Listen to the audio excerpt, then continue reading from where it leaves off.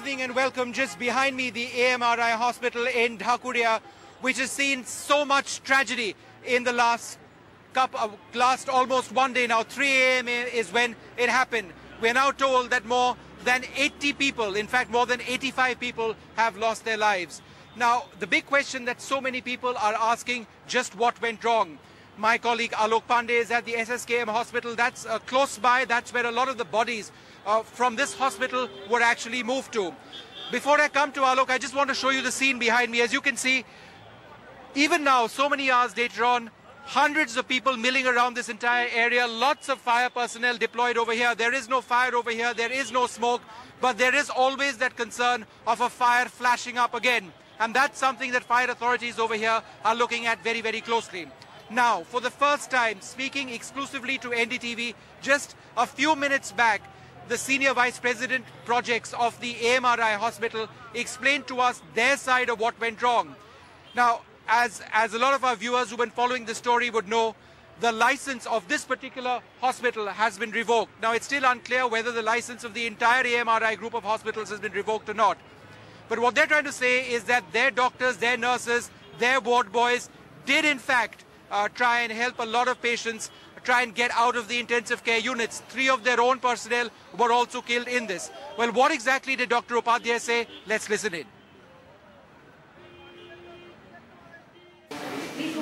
Well, it's been a day in which the news of this terrible tragedy in the hospital in Kolkata has certainly struck a chord with people, not just in the city, but across the country.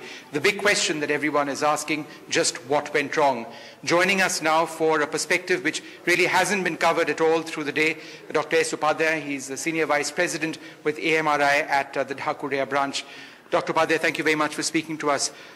What went wrong, Doctor? At the very onset, I must say that we are very shocked. And we are greatly grieved by this accident. In fact, in the early morning today, there was a fire in our basement, and that fire, everything was done for the fire. That we informed the police, informed the fire brigade, we informed the local administrations. So they all came in. They tried to help us to put down the fire.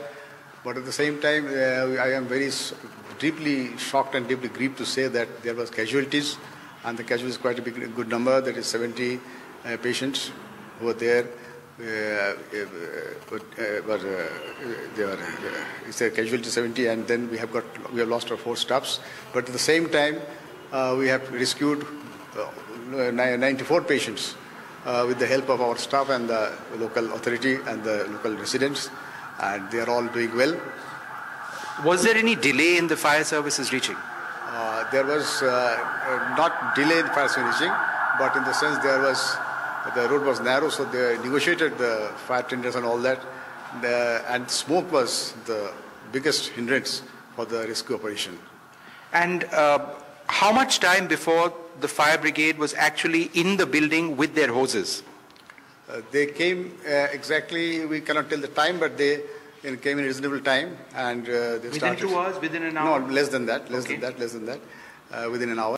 And they did all the things they could do, and putting out the fire. Now, the patients that succumbed to the...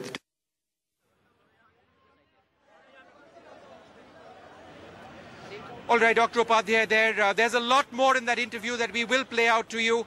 Now, a couple of important points that they were trying to mention over there. As far as this hospital is concerned, and contradicting reports that none of their doctors, none of their nurses, ward boys did anything to help patients.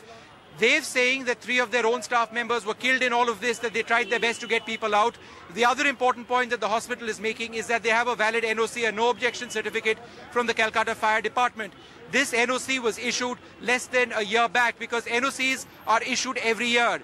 Now, I asked specific questions about the number of fire exits, and the answer that was given is that the requisite number of fire exits do exist. So they feel that they are not in contravention of anything. NDTV's cricket app, Android and iPhone, fastest scorecard, special analysis, and much more. Download free. ndtv.com/apps.